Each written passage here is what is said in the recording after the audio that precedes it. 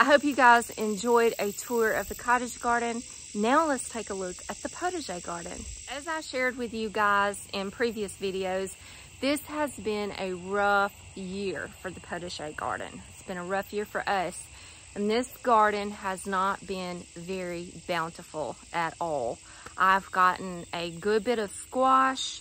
I did harvest a lot of potatoes. I got some onions. Now my fall garden last year was awesome. We got a lot. But this spring and summer garden, we haven't got that much. No tomatoes, except for the sun golds. We got a lot of sun golds. No cucumbers really. No beans. We eat a lot of beans and peas and we didn't get any. So it's been a really hard year for the potager garden. But I am hopeful that the fall garden is going to be fabulous. Now I've got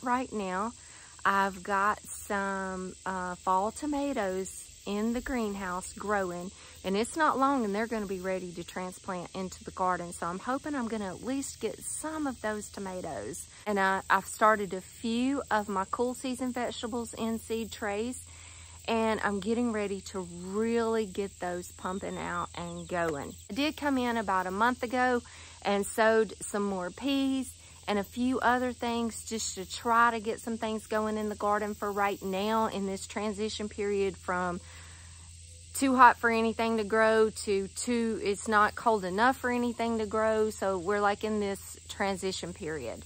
But there are a few things that we can be growing right now, and I've got some of those things going pretty good in the garden right now. So I hope I'm going to get some of that. And then I'm counting on a wonderful fall garden. I've been working on cleaning up the potager garden really good and giving all the perennials and herbs a bit of a haircut, harvesting what I can get and just getting everything cleaned up. So the roses have all had a bit of a pruning. The perennials have all pretty much gotten good haircuts. All along the front of my potager garden here, on each side of the gate and all the way down the front there. This is like a perennial herb and rose border. And eventually there will be a fence that goes from this post all the way down, and this border will be in front of that fence, and then behind it is the potager beds. So all along the border we've got perennials, herbs, roses. Got a beautiful mix and diversity of all kinds of gorgeous things.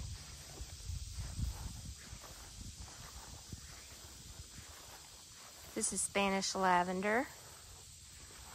This is Belinda's dream.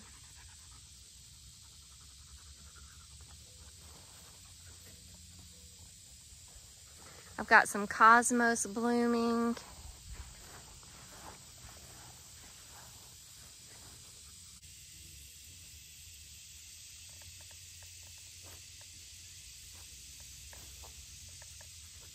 The blanket flowers are still going strong over here. They don't mind the heat at all.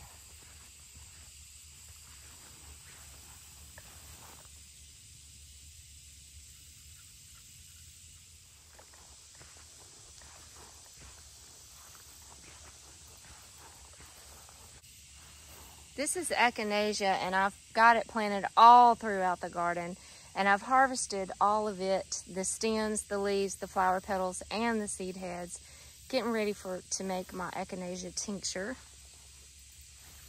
This is tarragon.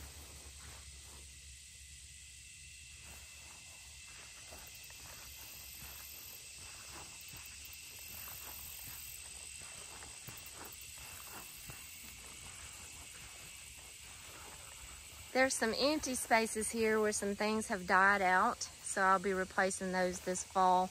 Look how wonderful this yarrow looks now that it got a really good haircut. It's so pretty.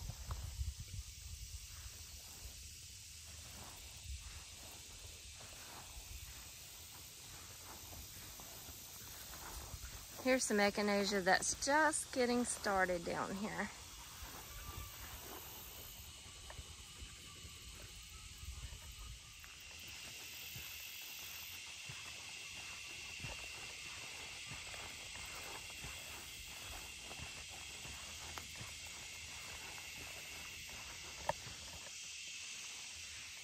This is my bed number 1, and I've got some savory growing here. I transplanted these Shasta daisies, and I finally got a bloom here. It's nice. But all of these little rows here, I'm getting ready to add compost for fall garden, my fall plantings. This is sweet potatoes.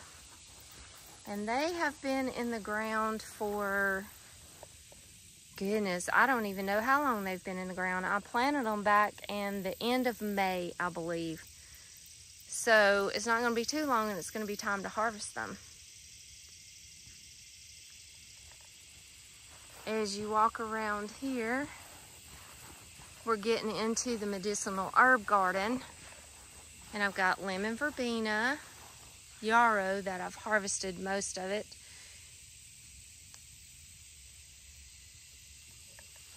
Back here, this is roselle hibiscus. Won't be long and I'll be able to harvest some of this for tea. This rose is HISEA, and I love it. It's an old rugosa rose. I'm growing it in the medicinal border here for rose hips. It makes big, wonderful rose hips. I've got some anise popping up back there. This is another rose I'm growing in my medicinal border. This one is called Basie's Blueberry. Isn't that sweet? And look at all the rose hips on here. I'm looking forward to harvesting these for rose hip tea. Super high in vitamin C. More roselle. I've got a lot of roselle planted. Comfrey. I've harvested a good bit of comfrey. Yarrow. You can see my little steps here that I've made, my pathway. And that is going to be leading you to where our muscadines are going to be planted.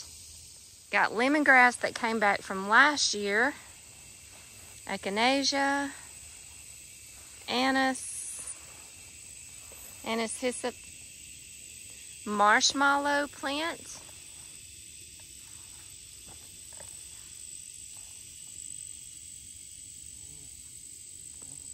This is horehound. I harvest a lot of it. I've got it drying. I'm going to try to make some cough drops. More hibiscus, roselle, lemongrass. And this is another rose in my medicinal border called Katy Road Pink. And I'm growing it here for the rose hips as well. See these big, beautiful rose hips?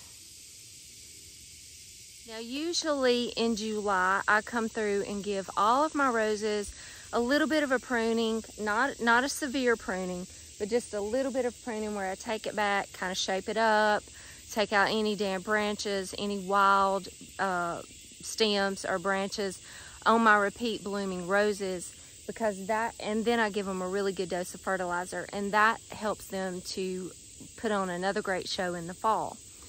But in Katy Road Pink is one of those repeat bloomers, and so is Basie's Blueberry, and so is HISEA, and so is Old Blush. All the ones that I have in my medicinal herb border here are repeat bloomers. But I am growing these roses here primarily for these rose hips. So I did come in and I took out anything that was dead and I cleaned them up a little bit and I fertilized, but I left all of these rose hips because I'm going to be harvesting these. Mullein was there and it got knocked over by the wind, so I'm hoping it reseeded itself in there and it'll come back again next year. And this is more marshmallow and yarrow on the end here.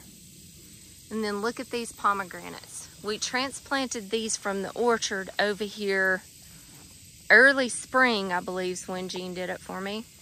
Look how good they're doing. I mean, they made the move very well. And this one is putting on some flowers and developing its fruit. Nice. See, here's the flower that it makes. And then from the flower, it develops its fruit, which you can see there. That is awesome. Okay, let's move back around to the second bed of the potager, and we'll take a look at what's going on in there. Not much, because like I said, some of these beds are pretty empty because I am getting ready to add some compost and really pump this soil up so that it can grow some wonderful fall vegetables. So this is my second bed here. I did plant a few pumpkins in here. You can see these. They're coming on. So I should be able to harvest these before frost. Have some pumpkins for the fall. But other than that, not much happening in this bed. So I'm going to come in and add compost to these rows. This is the third bed here, and the rows here are empty. And here, we're going to add compost to those. But you can see on my little trellis here, I planted some birdhouse gourds here. And they're taking off and doing great. I need to train them up. They're going everywhere. I need to get out here and start training them up my trellis. On this side is this blue pea, blue butterfly pea, I think is what it's called.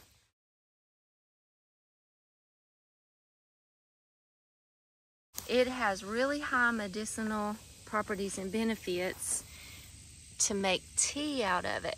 And it makes a beautiful blue tea. And I've never tried it, I've never had it, but I wanted to give it a try. I got this from Baker Creek, and I wanted to give these a try, and they just would not get going this spring. I planted these early spring. They just would not get going, but they are starting to go now. So hopefully I'll be able to harvest some of this and try this tea. These are my green beans that I planted spring, late spring. They never did anything. They wouldn't grow, they wouldn't get going. No matter what I did, we were in that drought, no matter how much rain I gave them, no matter what I did, they just wouldn't grow. But I didn't give up on them. And when it rained 4th of July, they just started taking off. They took off fast and furious, filled up this whole trellis. But it's really hot, and I haven't had one flower on here. So there's no beans, no flowers, no beans. It's just too hot for these green beans. These were Kentucky Wonder pole beans, and it's just too hot for them to flower. So I'm debating. I don't know what to do. If I should leave these and see if they'll flower as it cools off, and see if I might get some green beans, some pole beans, or if I need to just yank them out and do something else. I think I'm gonna contact Greg over at Hall's Tools and ask his opinion of what he thinks I should do. But anyway, I don't know. I don't know if I should yank them out or if I should leave them. Maybe they'll bloom as it cools off. I don't know. We really need some green beans, and I didn't get any, so I don't know what to do with that. But it really is lovely on my little bamboo 2P trellis here. And then on this trellis, I came in and popped in some Chinese noodle beans.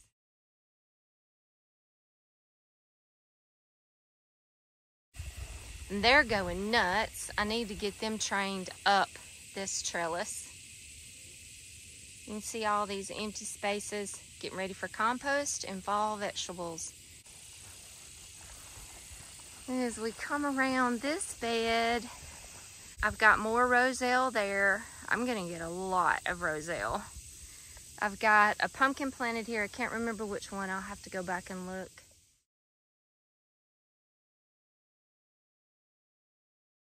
These are my Mississippi pink-eye purple hull peas. They didn't do very well either till the rain, and then they started taking off. And I'm getting lots of blooms on these and lots of peas. I've been harvesting some. I've almost got a mess. I think by the time I pick today, I'm gonna end up with a mess of peas for dinner. Yay! I don't think I'm gonna get enough to can and put up and preserve, which I'm really sad because I'm completely out. But I'm gonna be happy with whatever I do get. I come in and planted zinnias all along the border of these peas. So they're starting to come up.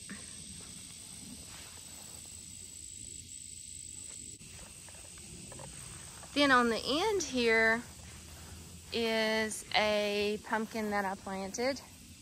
I have to go back and see which one it was.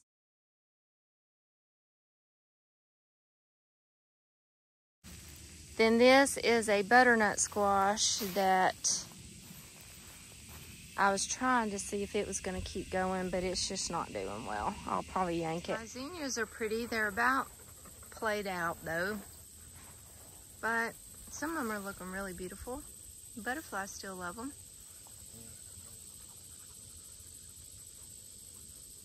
I'm going to save the seeds from all of these. So I'm starting to come through and just harvest the seeds that are ready. This was my tomato trellises back here. I ripped out all the diseased ones. See the empty spots? That's where I'm gonna come in and put some of the other tomatoes that I'm growing. But these sun golds and these Juliets are doing really good. So I just cleaned them up really good and just left them. My basil looks beautiful. I've just let all of this go to flower for the pollinators. This is cinnamon basil here, and that one is Genovese. I've harvested a good bit from it, and I've just let this go to flower. Now I had this volunteer watermelon come up here. It must have been a seed that was in my compost or something. But I've got a really big melon in here somewhere. Here it is. We checked it the other day, it wasn't quite ready, so hopefully before long we'll be able to pick this bad boy and eat it. So this has pretty much been my tomatoes for the year. I've been making tomato sandwiches out of these little tomatoes. These were my tomatillos, green tomatoes that I was going to try to make the salsa verde out of. And I was able to harvest a few, but they just hadn't done well. There's still some flowers on here. So I'm just gonna hold out and try to see if I get some more. Y'all gotta look at this basil. This is that cardinal basil. Look how beautiful that is. Isn't that pretty? For any of my flower farming friends out there, you gotta grow this one. Cardinal basil. It is gorgeous in arrangements. Pollinators are loving it. I haven't used this one for cooking or any kind of culinary dishes. I've just been strictly growing this one for the beautiful flowers and to attract the pollinators. So I don't know about the flavor on this or not. I should just try it and see. My marigolds are doing well. They don't mind the heat. Zinnias, marigolds, and sunflowers. They just don't care about the heat at all. So those are great things to fill your beds up with right now, just to take up those spaces to help decrease weeds. My grape arbor here is looking so pretty. It's filling out so nice. I need to work on it a little bit. It's got a little bit of disease issues here. I sprayed it with neem, but I need to get with Dr. Powell and see what I should do about this. But look at all of these grapes, clusters of grapes hanging here. I can't wait to pick these. Here's a few ready here. So the varieties I have in here are Pierce disease resistant varieties. That's all we can grow here in the South. They do have seeds in them, but they're still really, really good. So I'm growing Foxy Lottie, Daytona, Stover. Those are the varieties that I'm growing here on this arbor.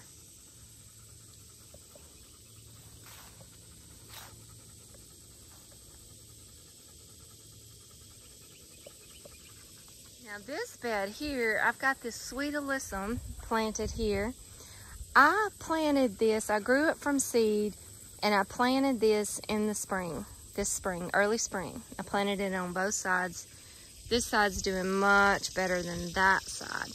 But this is just the sweetest little flower.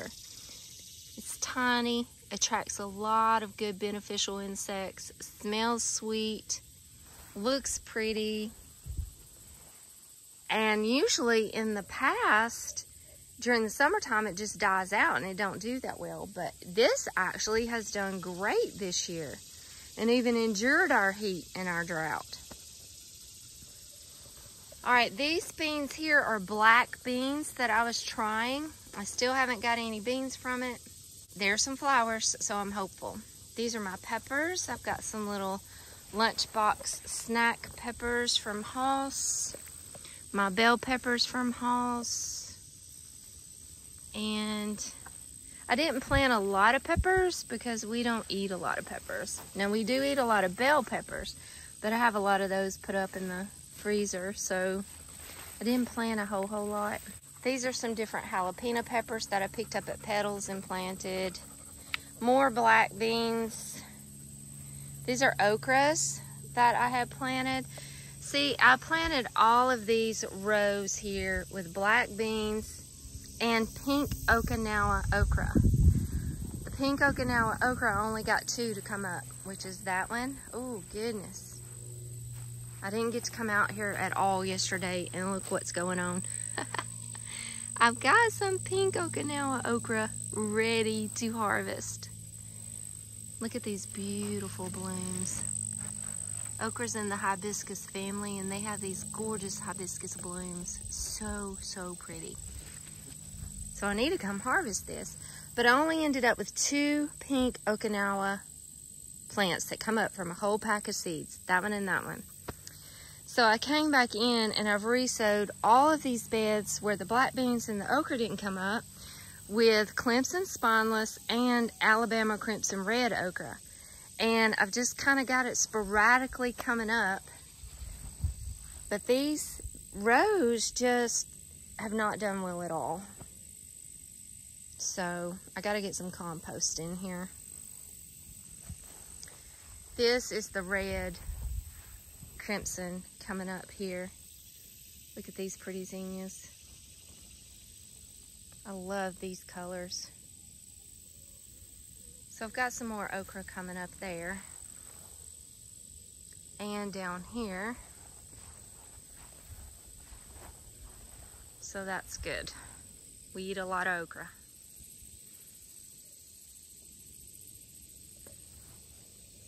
In this bed, I've got some sunflowers coming up. These are sunflowers that I've saved the seed from Pop's sunflowers that he had in his garden a few years ago. So I'm hanging on to these seeds.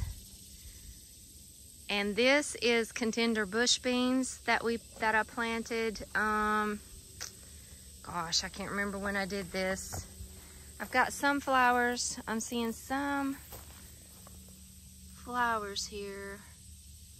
Maybe I'll get some beans. And then this is my black runner bean here. And it's finally taken off and going. Look at these beautiful red blooms. Now this one's supposed to be like it has different colors on the bean at different stages of it.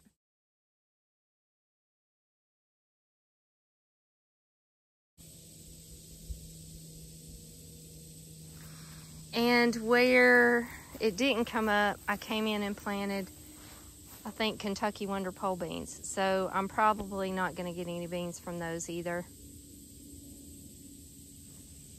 But I love these runner beans. They're so pretty. I'm excited to see the bean that they produce too. Real excited.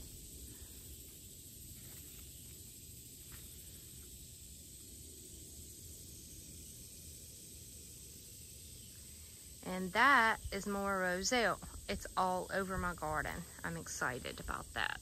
That roselle is one that it just has not minded anything that's going on out here. Not the heat, not the drought, nothing. It just keeps on going and is doing really, really well.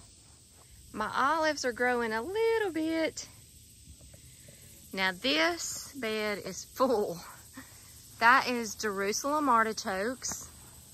All of this around it was echinacea. I've harvested most all of it, and some blanket flowers. And this is my goji berries here. I'm starting to see a few little berries develop. I just transplanted these over here too. And this is my glass gem flint corn, starting to tassel. So this is corn that you make popcorn and cornmeal out of. Starting to form here. Plus it's going to be beautiful decorations for the fall. This has done really well.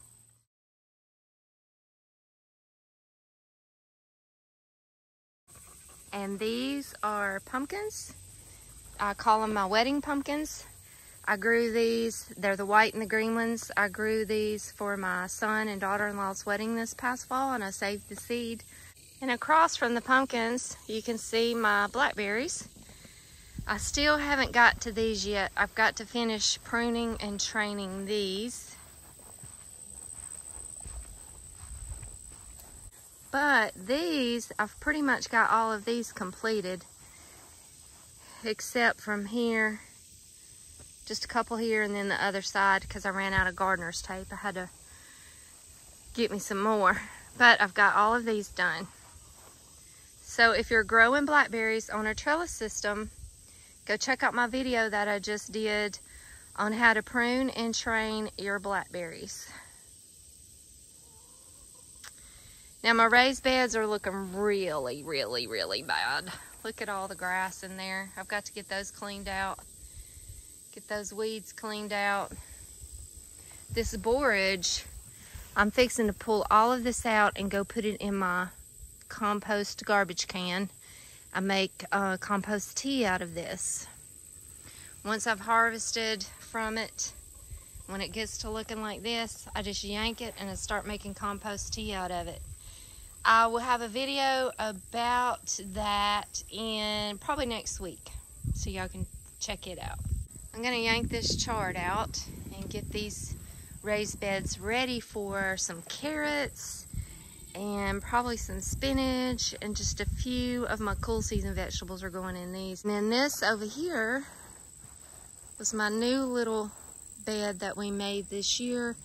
And this is really like part of our fence that's going to end up eventually going all the way around the potager. But I had tomatoes planted all along this trellis fence, and they were all diseased and yuck, so we yanked them all, and I'm getting ready to put something else here.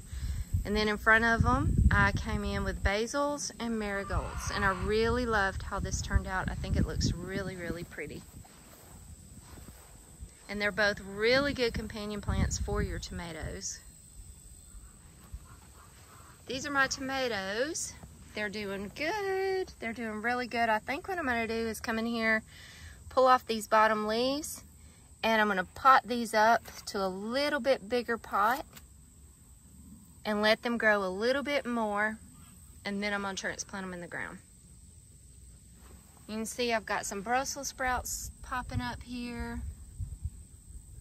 A few of my broccolis are coming up, and some cabbages have come up. Then over here, I've just got some odds and ends, but these are all hollyhocks, and they're the champagne and the jet black.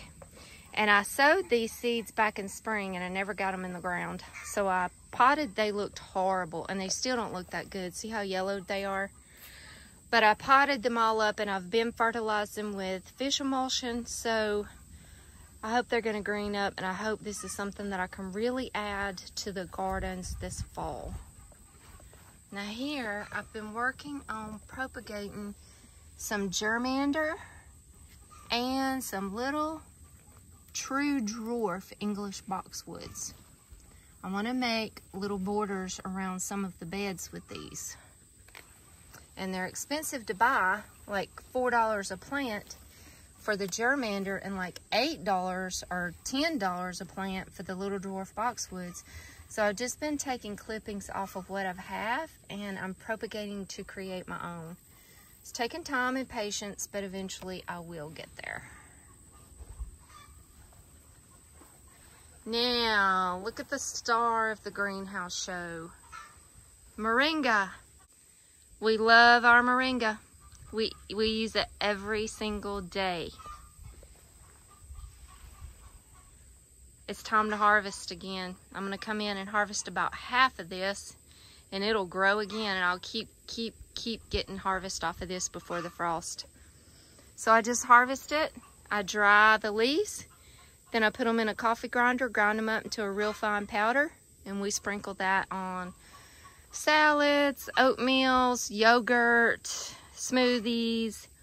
Super high in nutrition, super high. Now this is a little experiment that Chase and I did. These were some tomatoes that I grew from seed this like February. They were looking terrible. I never got them planted. I didn't have anywhere to plant them. And they looked horrible sitting in the greenhouse. Jason went fishing and caught some fish, and we just chopped up a few of those fish and just put them in the bottom of these buckets just to see. Man, the first few days it was pretty rank. It stunk. You couldn't hardly come over here. But we put them in the bottom of these big, about 15-gallon containers here, and filled them up with good potting soil. And we just stuck those tomatoes in there. And I'm talking about they were tiny, tiny, sick, looked horrible. And now look at them. They're doing good. So we got mountain vineyards here. And I've got a hostinator here. I mean, this was pitiful. This was just, I think it had like one leaf on it. It was horrible. And then over here, I've got boxcar willy. And these were all from Hoss. And they're doing good. And I'm just using my greenhouse here, since we don't have plastic on it, as my trellis for them. Maybe I'll get some tomatoes off these. Okay, real quick, I've been telling y'all about this new area that we're gonna start working on. Well, we really already have started working on it. And it's going to be our orchard. We're moving our orchard from way across over there where we first put it in. I just couldn't keep up with all of it. Y'all, that orchard just was more than I could handle. With the potager, the cottage gardens, and all of the animals, the orchard was a pretty good size, and to be able to continue to manage it organically without any kind of herbicides or sprays, I just couldn't keep it all managed. And the deer got in there. It was hard to keep the deer out. We tried different deer fences, different methods, different things. The deer kept getting in there, destroying my trees. The cows came in there and destroyed my trees, the neighbors' cows. The weeds took over. It was just more than I could handle. So what our plan with that area is now is we're going to turn that into one of the rotational pastures for our goats and our other animals that we're planning to get in the future. So what we've been doing is going through this past fall and winter, and we're going to do it again this fall and winter, moving out, transplanting what we feel like might possibly make the move. So this fall and winter, we moved blueberries, we moved figs, and we moved pomegranates. and have incorporated them into the potager garden. There's really only a few other things over there that I believe are going to make the transplant okay. A lot of the pear trees that made it, and that's basically about all that's left out there. The deer pretty much annihilated all of my apples. The peach trees and the plum trees are good over there. So what we're going to do, we're just going to leave those pear trees. We're going to leave those plum trees, the peach trees, whatever's over there that's big and established, we're leaving them. Maybe possibly we'll get some fruit from them. Maybe we won't. I don't know. The goats are probably going to do some severe damage to them, but we will see. So I am revamping my whole idea of an orchard. And I'm still going to have an orchard because I'm going to grow fruit. Because we love fruit and I love growing fruit. So I'm still going to have my orchard. I'm just incorporating it into my potager garden because, one, I'll be able to manage it better up here. I mean, this is right by our house. It's like in our front yard. My garden is in my front yard. So it is in my zone 1. So if you're familiar with permaculture, this is definitely zone 1. And zone 1 is the area of your farm that you're going to touch and you're going to see and you're going to be in every single day. And a lot of times people put their orchards like out in zone 2 because usually your orchard is not something that has to be maintained every single day. But I'm going to incorporate my orchard into my zone 1 with my potager garden. And I feel like I'm going to be able to manage that much, much better. Plus, I can manage the deer pressure up here a little bit better because we're up here, the dogs are up here, the noise is up here, and the lights, and I think I can manage the deer pressure a little bit better up here as well. And the third reason is we want that space up there, that area, to be included in with our pastures so that we can divide fence areas and rotate our animals so that they're going to be healthier, they're going to have more to graze. It's just going to be a healthier situation for all of our animals. So, we're moving the orchard to the potager. We built our blackberry trellises in here on the edge of this potager garden bed and on the edge of that potager garden bed. So that's our blackberry trellises. The next thing we're doing is our blueberries, and they suffered. They didn't make the move very gracefully. Like that's pretty much dead. That is dead. That one's making it. It's just struggling a bit. These are all alive, but they're struggling. So I'm going to come in and work on them a little bit, prune them a little bit, fertilize them, try to baby them, hope they make it. Whatever don't make it, I'm just going to replace them this fall. So this is my potager garden beds here. You can see all the way down. This is the edge of them. And this is where we've incorporated our blueberries on the edge of the potager garden here.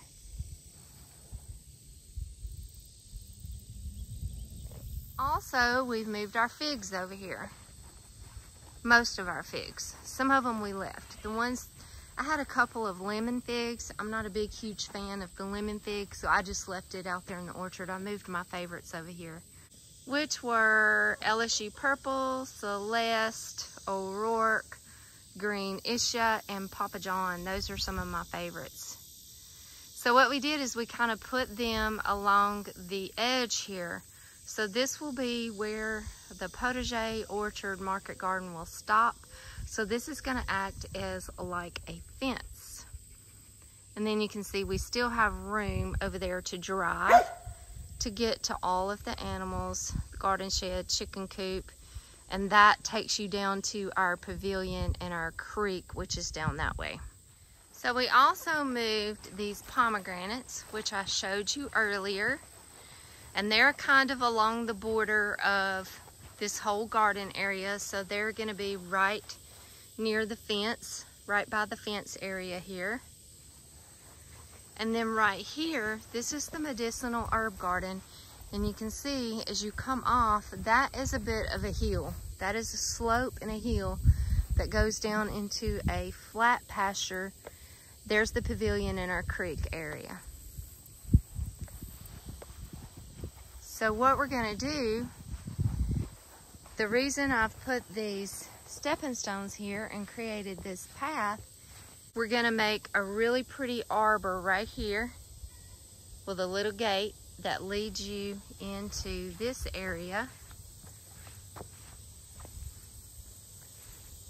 And we're gonna do muscadines and kiwi vineyard style on the side of this hill. This is pretty much center of the potager garden. This is the center aisle of the potager garden. So as you walk down this aisle, that's olive tree. That's gonna really be cool whenever it gets big. So as you walk down this aisle, we'll have another really beautiful arbor here and a little gate that you can walk through. And then as you come through, you've got blueberries all the way down each side and blueberries all the way down each side. Then as you enter this arbor here, you're leaving the potager garden and you're entering into what is going to be the orchard, market garden, and possibly a cut flower garden plot. So it's gonna go all the way past that corn a little bit, just a little bit. It's gonna go all the way there. And I'm gonna have espaliered fruit trees, which is gonna be pretty much my fence line here. And you can see the figs there. And we're gonna have a few other fruit trees in here. And then I'm gonna divide all of this space here up into 4 squares with a pathway going down, like a cross pathway that goes down and this way between the 4 squares. Those 4 squares are going to be our market garden and our cut flower garden squares. So the market garden is not to actually grow foods to take to a market and sell it. The market garden for us is just going to be the place to grow like our row crop type stuff, like corn and melons and pumpkins and okra, because we need a lot of okra. So it's going to be a place to grow those type of crops for us for our own personal consumption. And then I want one of the squares to rotate in those 4 squares. We're going to do rotations. I want one of those squares to be for cut flowers so that I can grow cut flowers every year. And in the mix of all this is also going to be different fruit trees. And that's how we're going to create this paradise. So we'll talk about this a lot more in the future as we go, because this is really horrible soil here. All it is sand. And all we've done for the past 2 years here is we just plowed it up, stuck seed in the ground, hoped it made it. And some success, but not a whole lot of success. So we're gonna really start working on this area with weed tarps, compost, cover crops, and we'll be talking about this area a whole lot more in the future, and we'll bring you along with us and show you how we're doing this. So we've got some really big and fun plans in additions to the potager garden. So I'm looking forward to bringing you guys along with me on this journey. And thank you so much for hanging out with me today and taking a tour of the potager garden. Even though it's not just lush and bountiful and full of vegetables and fruit, it is still a beautiful space and a refuge to me. And I thank you so much for joining me in the garden today. God bless you. Y'all have an amazing week, and I'll see y'all on the next video.